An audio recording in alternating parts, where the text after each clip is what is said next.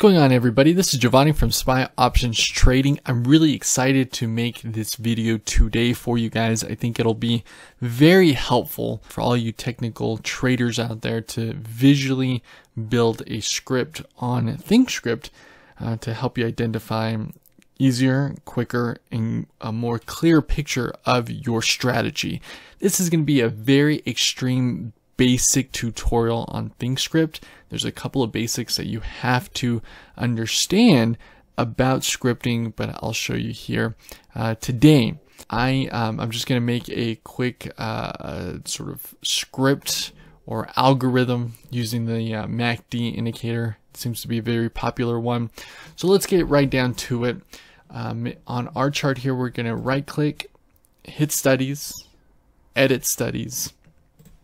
We're going to look up the MACD indicator. We're going to right click on it, and then we're going to view.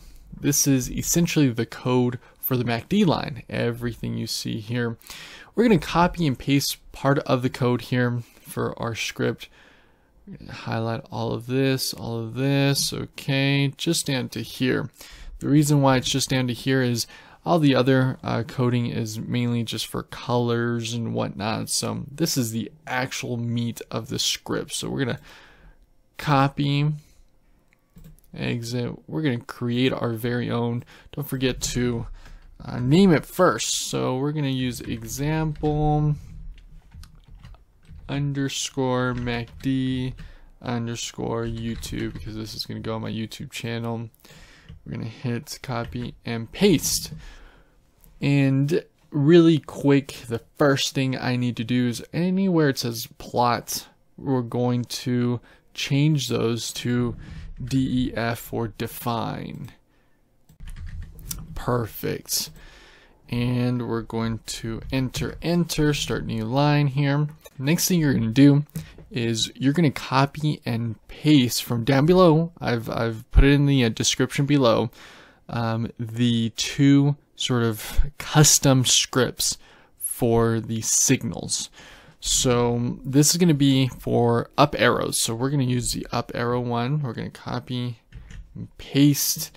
You can see it's arrow up. So here in between these two here, we're going to actually script in our algorithm, our criteria for the up arrows. So let's say, for instance, as of right now, I'm just going to hit OK. I'm going to hit OK. Let's say, for instance, we're looking for the fast line to cross over the slow line anywhere it crosses up, going up, right? So maybe like right here. Maybe right here, but let's just say again, just for example purposes, we are going to hit edit, and then really and truly we need to know and understand that which one's the fast line and which one's the slow line in our script here. So it is going to be the value is the fast line, and the average is going to be the slow line. So anytime the value line crosses over the slow line, which is the average. So really quick, again, this is where your knowledge, basic knowledge of scripting comes into play. We are looking to find where the value previous is less than the average previous, and the value of the current is now greater than the average of the current. So, and essentially in a nutshell, to describe what's going on here, the fast line in the previous candle is less than the average of the previous candle. But now the fast line is now greater than the slow line currently. And we're going to hit apply, we're going to hit OK, apply, OK, and there you have it, folks.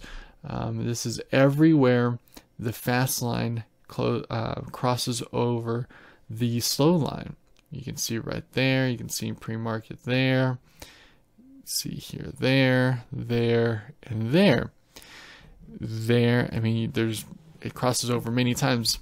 Let's add a little bit more criteria. Let's add a filter.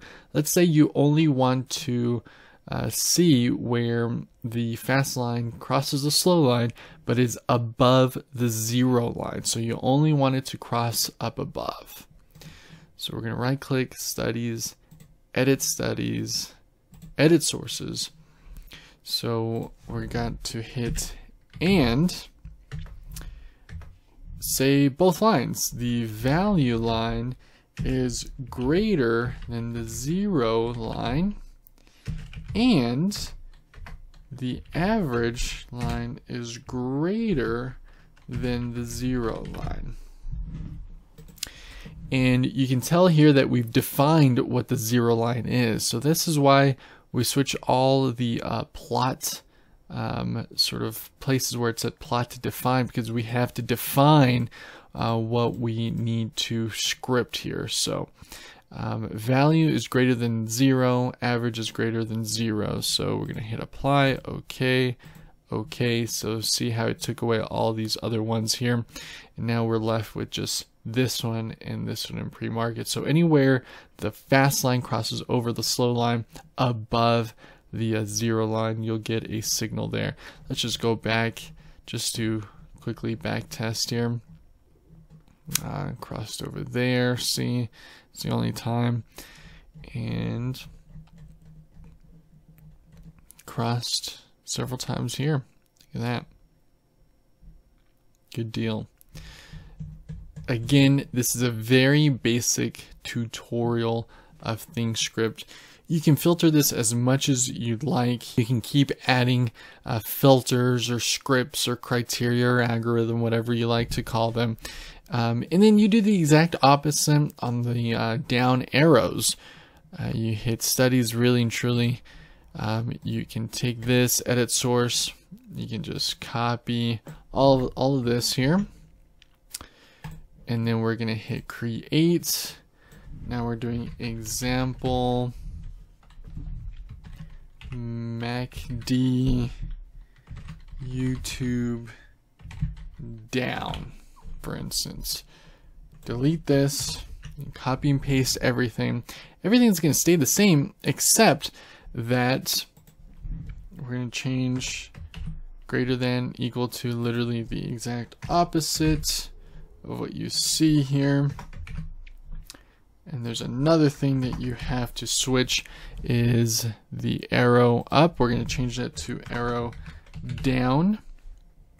But again, I'm just going to go ahead and put this custom script for the arrows down below, both separate ones. So we're going to hit OK. But on top of that, we're going to change the color by hitting the gear here, like using this here. Okay, apply, apply, and there you have it. Anywhere the fast line crosses the slow line going downward, and it's below the 0 line, you're going to get a red arrow. You can do this with any indicator. You just have to copy and paste the actual code of the actual indicator. For instance, RSI line view. You can hit inputs, define, all the way down to right here.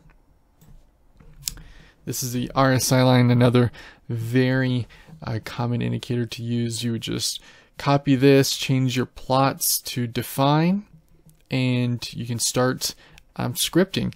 Again, you have to have a very basic knowledge or understanding of scripting like that before, which is this one right here.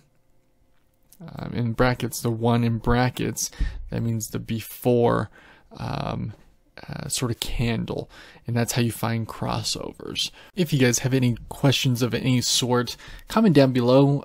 Don't send me an email. What I am trying to do with this video is if you have a question, I will help you as much as I can. with the knowledge that I have, with the limited knowledge that I have. And the reason why I want you to put a comment in here is somebody might have the same question as you did, and everybody can find that answer easily within the comments. If this was helpful, or if you like this video, give it a thumbs up. Don't forget to subscribe to my channel if you haven't already. Like and share my videos. I would greatly appreciate it, guys. And I hope that this helps you become a better trader, guys. Thank you so much.